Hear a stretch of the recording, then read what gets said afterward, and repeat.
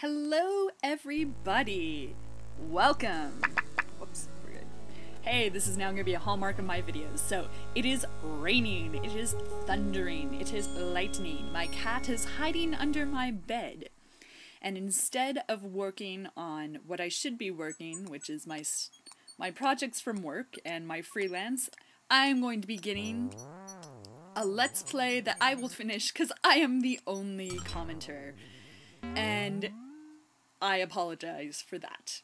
We are going to be doing Pepper's Adventures in Time, which is quite possibly... No, it's not quite possibly, it is. It is the first game I ever beat as a child when I was at the ripe age of 8 years old. It is intelligent, it is funny. I went on about Echo Quest like it was the greatest game ever. Well, just wait for Pepper's. Alright, the introduction is kind of boring if you haven't played the game, but what the hell. I'll just add some commentary. The introduction is basically the credits. This is Pepper Pumpernickel and Newshound Lockjaw reporting live from Pepper's Adventures in Time. Does she need me to click?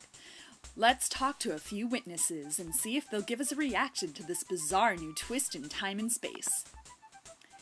Hey, Miss Sentime, did you know that Mark Siebert is the producer? That's nice, Pepper, but I gotta go produce breakfast now. See ya. I also do not, these characters' voices will not be consistent with the voices in the rest of the game, and for that I apologize. Mr. Anu, did you know that the director was the whole Team Tribal Bite? Team Tribal Bite, that's cool. Tribal what? Oh, go away. My life has no direction, and I like it that way. Ugh, love this game.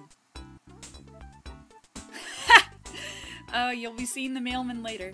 Good morning, Mr. Chomp Fodder. Did you know this game is based on an original concept by Bill Davis? Oh, that's nice. Pepper, could you call off your... No! I still remember some of the sound effects. Yikes! Shame on you, Lockjaw! Oh, hi, Mrs. Vitroli. I'd like you to know that this game was designed by Gano Hain, Jane Jensen, Josh Mandel, and Lorelei Shannon. Oh, you Sierra nerds should recognize some of those names. And guess what? Lorelei wrote all the text and dialogue. You can tell. Lorelei Shannon has a penchant for humor. A conspiracy! Conspiracy! I knew it! Our narrator can't pronounce anything. Kiss the cook! Oh, hi, Mr. Spuckroyd. Guess what? The lead artist is Jim Larson. Really? The lead animator is Tony Margaroni. And the lead programmer is Carlos Escobar. Good. Hispanic, I can pronounce that. So what? So who's the lead chef, huh? Oh my god, I'm totally gonna make him Brooklyn for the rest of the game. Good morning, Miss Gumflapper. Were you aware that Neil Grandstaff did the music for the game? Musicians! Let me tell you a thing or two about musicians, young lady. Oh, and I love these guys. They're the only characters that are dressed the same. Hey, Will and Ned. The artists are Terry Falls, Maria Frew, Darlo Gams, Tony Magaroni, Jim Larson, and Al Ruffton. Oh wow, they sound cool, dude. Totally. Do they party? Bring them over here, do that. I like how Pepper's 9 and they're like, yeah, let's party with her. Hey, Miss Maplebar. The programmers are Kim Bowdish, Chris Card, Hugh Diedrichs, Carlos Escobar, and Thaddeus Pritchard. Oh, that's nice, Pepper dear. Why don't y'all come over for supper tonight? Yes, I am randomly making people say... Am not. R2? Am not. R2? Oh, hi, Mr. and Mrs. Cranky. Were you aware that Dan Woolard is the senior QA analyst? Oh yeah, can he assure me a better quality husband than this one? Hey! And we have gone... Well, see y'all later. Pepper is basically me, so she's gonna talk however she feels. We're gonna go to the very beginning. Act 1, Pepper travels through time, or Colonial Crash Landing, or how I would have, or Colonel, No, we're not gonna go there. Welcome. This is Pepper's beautiful home in Fresno, California. And if you're wondering how I know it's Fresno, I will show you that later in the game. Sorry, excuse me. Need a little sip of water. Anyway, this game is ripe with humor, little Easter eggs. She stepped in it. Yuck. Nasty. Like I said, anyway. A sassy blue jay is sitting in a nest in her tree. I like that the blue jay is sassy. The blue jay seems to be getting ready for something.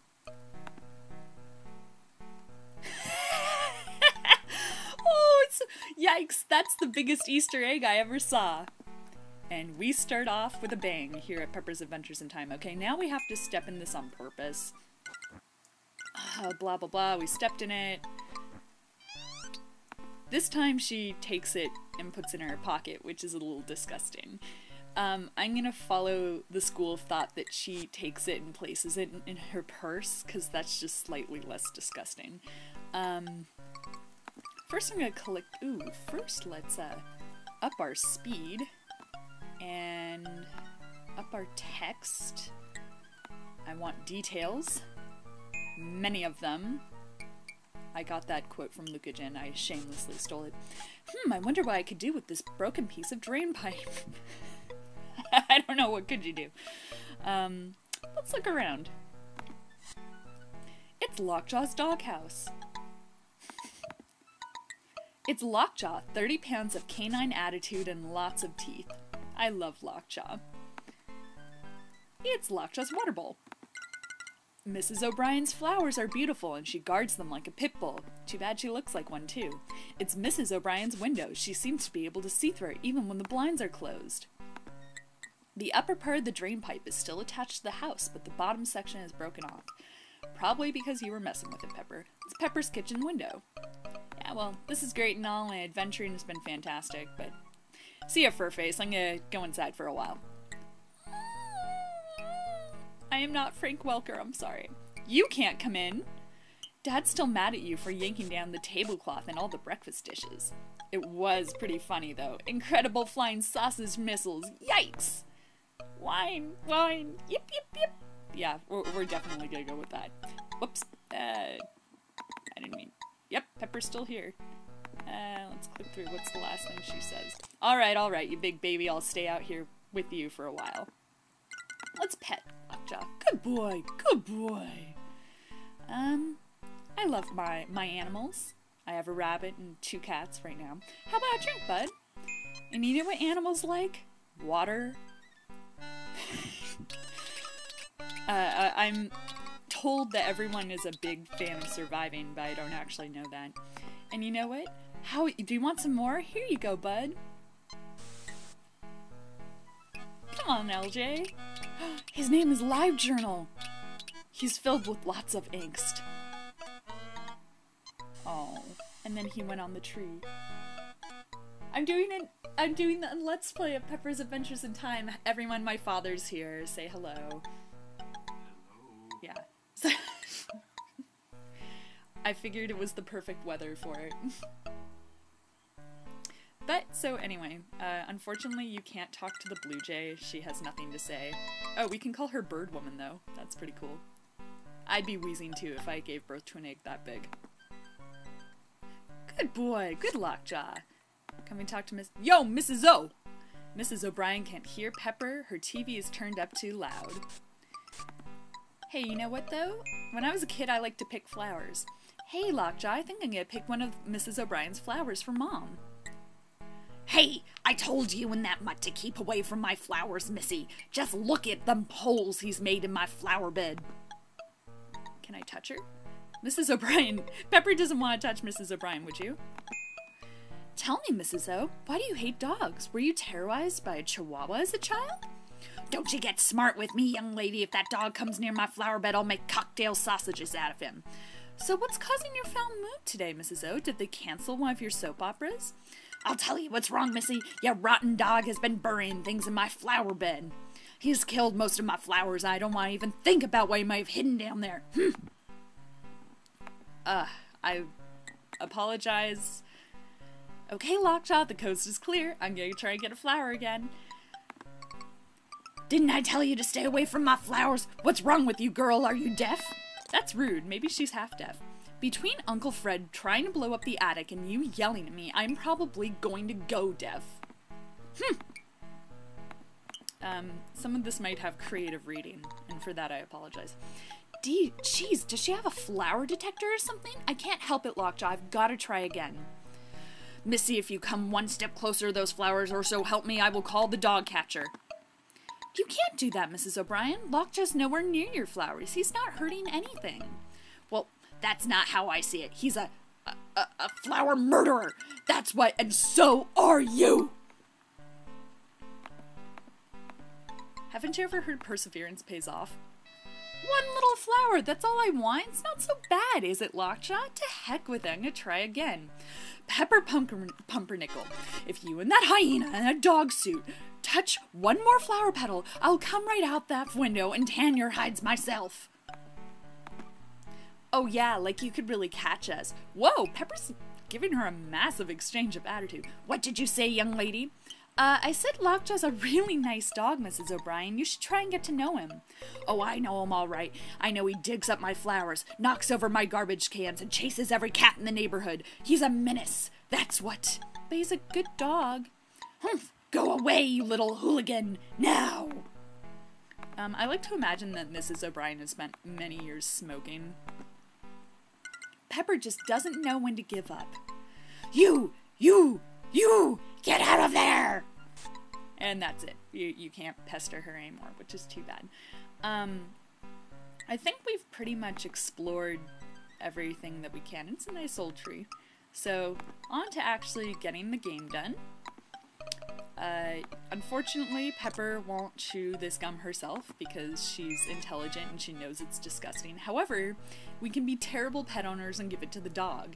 Here you go, Lockjaw, just what you always wanted. He's really pretty talented, actually. This little animation. Wow, what a totally talented dog. I must have remembered that, and I apologize. I promise I will not be that irritating person who's seen a movie 1,000 times and say the lines before they happen. I love Lockjaw's little bug eyes. Like the creepiest. I like to think he's kind of like a pit bull, chihuahua, maybe a little bit beagle mix. Just something ridiculous. Check it out, Lockjaw. It's stuck. I'm not really sure how you would come up with this. I'm told that there's a movie that uses this exact same, hey, it's stuck. Excellent. I should probably give Pepper a little bit more of a Valley Girl accent. But because I grew up in California, partially NorCal, partially SoCal, I imagine she talks kind of like me. Maybe I'll just shinny up on this drain pipe. Uh-oh, better not. The parental units are in the kitchen. I love Pepper's dad's nose. I can't take this noise anymore. Uncle Fred's got to go back to the nursing home. Honey, you know they won't take him back. He blew up the shuffleboard courts. So what's he doing in my attic? The door's always locked. Terrible banging noises night and day. I tell you, the guy is evil. Hush, darling. He might hear you. I don't know why her mom is Southern. I doubt if he can hear anything over that noise. I can't stand this anymore. Do something. He's your Uncle Fred. I'll ask him to be quieter, I promise. He's really a sweet old man. Oops, little ears. Sweet old man, my foot. I wonder what he's really doing up there. Let's go find out for ourselves, Lockjaw. Ruff! And they slide off. Lockjaw, let go of my leg, you hairball. Wine. What, you want to go with me? Uh-huh. And how do you expect me to get you up there, huh? You hid your harness. Well, go get it, boy. Go fetch. And this is one of the coolest aspects of game. Who's wanted to ever play as a dog? Well, even if you haven't, you now have the opportunity in Pepper's Adventures in Time. You can do ridiculous things, like Lockjaw gets in trouble when he chews up his doghouse.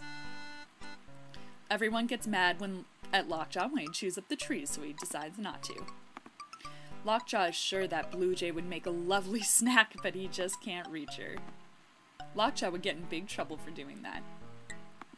Lockjaw would never bite Pepper. He's a good boy. Did we have different opinions? It's Lockjaw's doghouse. Oh, that's Pepper. What's cool about Lockjaw is he has the ability to smell. Humans can smell, but not quite as well as dogs. Lockjaw likes the smell of home. The apple tree smells like bark, sunshine, and nice fresh apples. The bird is too far away to smell, but Lockjaw's bed smells good. Lockjaw deeply inhales pepper scent. Ah. What's he gonna say if we... Lockjaw's water bowl smells pretty good, at least to Lockjaw. Lockjaw smells flowers, dirt, and his harness. Mrs. O'Brien's window smells like glass, dust, and Mrs. O'Brien's aftershave. That's funny. Also, the cool thing about Lockjaw is in his inventory, he always has fleas. No, thanks, boy. I don't need that right now. If you try and... That wouldn't do Lockjaw any good. Can we give the bird fleas? No, well. The fleas come in handy later. Lockjaw has as many fleas as he can possibly carry. I like their little illustration. In real life, I really hate fleas. It's Lockjaw's collection of savage, saber-toothed fleas. Saber. But these fleas are kind of adorable.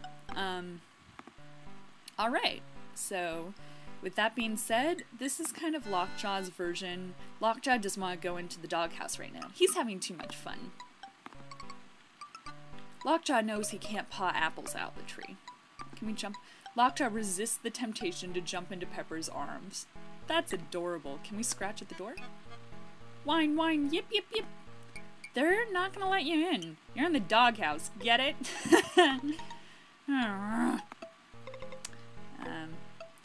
Lockjaw won't get close to Mrs. O'Brien's window. She might grab him and take him to the pound. Well, we've done pretty much everything, so before I end this video, we're going to, actually, I have a couple more minutes. Lockjaw suddenly remembers where his harness is. Oh no! Get out of there, you horrid animal! Pepper, stop your dog! Lockjaw, come here. Good boy. He's a good boy. Oh, good, good. Pepper Pumpernickel, your dog is the worst creature I've ever seen. Well, I like you anyway, Lockjaw.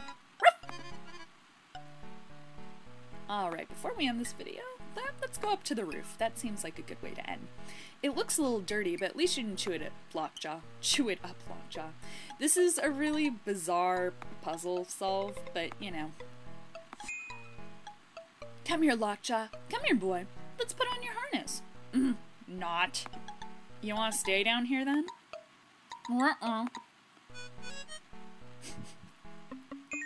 Lockjaw, what are you doing, you weird dog? Let go. Well, okay, but don't come whining to me when you fall off and land on that big pointy nose of yours. He looks like a teddy bear. Let's see, I think I could make it up here. I don't know why she just doesn't automatically crawl up. Oh, right. To me, the point should be pulling the dog up, but, you know. Oh, geez, I'm sorry, Lockjaw. Here, let me pull you up, boy. But see, then the game automatically pulls up Lockjaw. I don't know. Poor thing, you were hanging there like a fat old spider. And yes, I know I'm going between automatopoeias and reading it. I'm not going to further the game just yet because the next part of the game is a significant amount of time. But I thank you for joining me for the first 20 points in Pepper's Adventures in Time. You can see Mrs. O'Brien's house. I hope Mrs. O'Brien can't see me. She'd probably call my folks or the cops because she's a creepy lady. And I think I'll end on something that I always thought was great as a kid. Pepper doesn't want to jump into the apple tree. She wants to spy on Uncle Fred. Pepper's kind of awesome that she even considered jumping into the apple tree. I also want to mention, on a party note, this looks nothing like Fresno. Oh well. Thank you, everybody. I'll see y'all soon.